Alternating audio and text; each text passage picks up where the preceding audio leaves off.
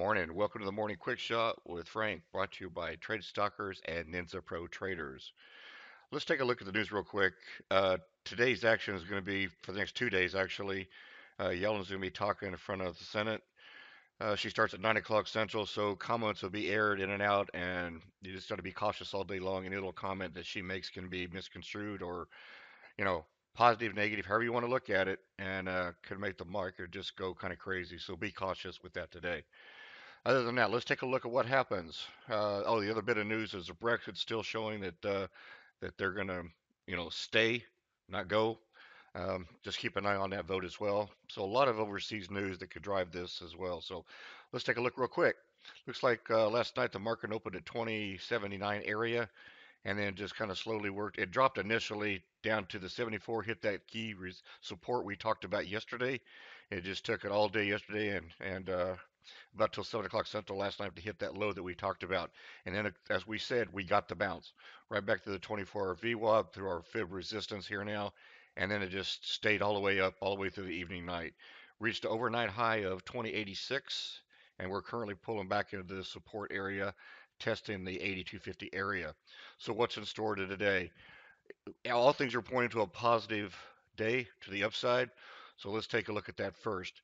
Looking for a retracement down into this zone, probably down to this 2081, and then with the bounce right back up in to test the overnight high double top.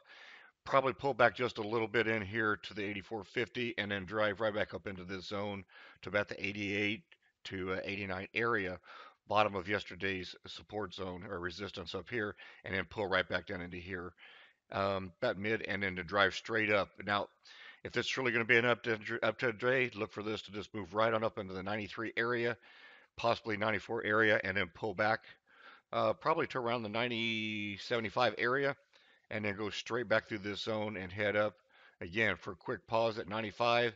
It may pull back to here, or it just might drive to here. I mean 94.25, and then go straight up into this 98 to the next area. So after that, we've got just look for it to go through the zones a little bit and pull back to the previous zone.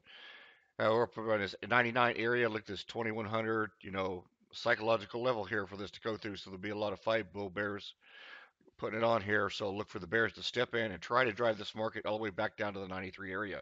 Any kind of bad news from yelling could drive it all the way down here. So keep an eye on this 21 area as we get up into that and see if it's going to drive itself all the way back into the market. Don't be surprised. But if we get up into this 98, 2100 area, get some good support by the bulls, and drive right up into this 2105 for a probable high of today, if we can even get there. But be cautious at any point up in here. Bear's going to step in with the Brexit news, yellow news, and can just turn this thing on a dime and drive us right back into the current consolidation area right in here, about 83. Probably consolidate somewhere about 82 to 86 today if if the market just decides to ignore all the news and or just sit there and be patient and wait for everybody to get through talking today. So be cautious in this area. Now let's talk about to the downside. To the downside, we want to look for this.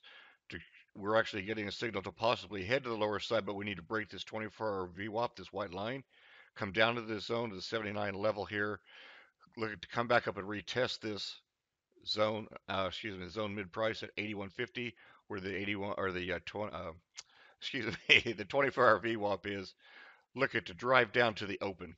Okay, double bottom here at the open at 79. Look for bulls to step in and try to drive this thing back up and may even push it all the way up to 82. But if we're truly going down, then look for it to come down and hit this next zone all the way down to the 74 level.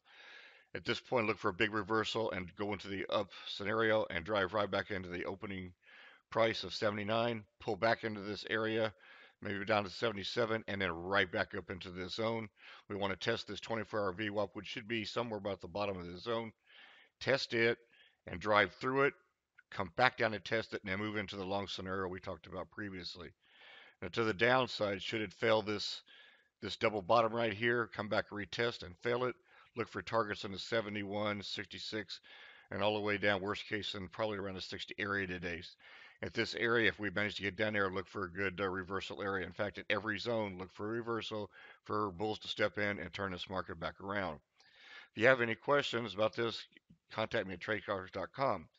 Now, before we leave, let's take a look real quick at the big picture with market profile. If we take a look, we're still looking at the same charts.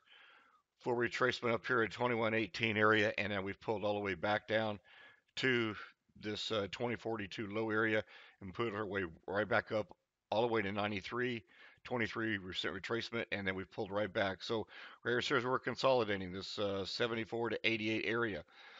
So if you're looking to swing trade or be on the safe side, wait for we get a close above 88 to go long today, or wait for we get another close back below the 74, about 73.25 area to go short.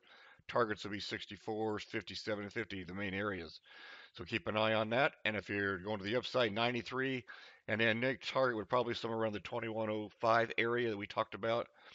Obviously psychological here at 2091, 2100, followed by the 2118 at the top, where we might double top and consolidate sideways between the 18 and 2100. Big consolidation area. So keep an eye on this. Any further questions? Contact Frank at tradestalkers.com and have a great day.